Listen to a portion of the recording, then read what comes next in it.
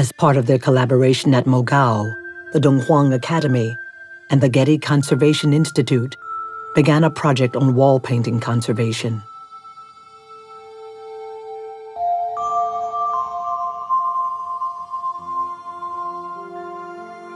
The goal was to develop a methodology to stabilize paintings and to preserve them for the future.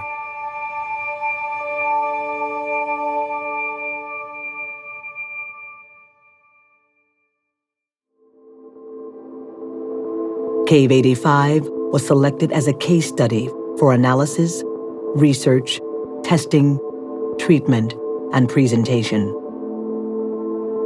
At the project's start, sections of the wall painting had collapsed and other areas were endangered.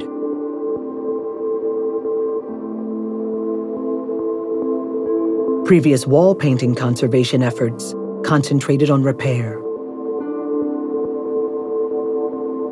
This new effort studied the original materials of the paintings and identified causes of deterioration.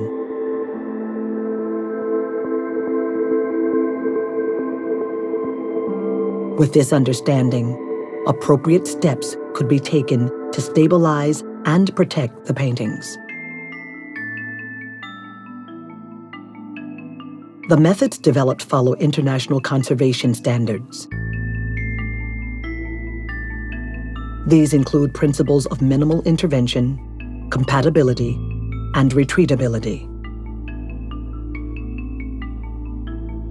A main goal of the project was to improve techniques and materials for conserving wall paintings on earthen plasters. Major conservation work focused on re-adhering detached plaster to the rock wall using an adhesive grout. Over 80 grout mixtures were tested and trialed.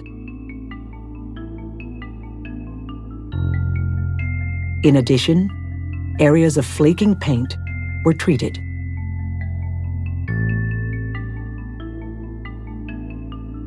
Beyond stabilization treatments, efforts are needed to slow decay. In Cave 85, the principal cause of deterioration is soluble salts. The salts are still present, but their effects can be reduced by controlling humidity in the cave.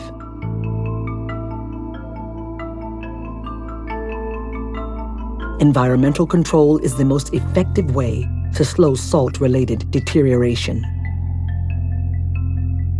This means that during periods of high humidity, some caves are closed to visitors.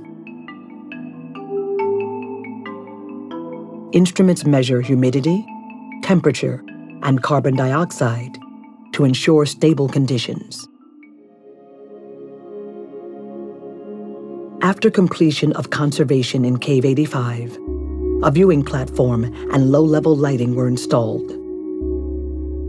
Interpretive panels explained the conservation work undertaken and the ongoing risks to the paintings.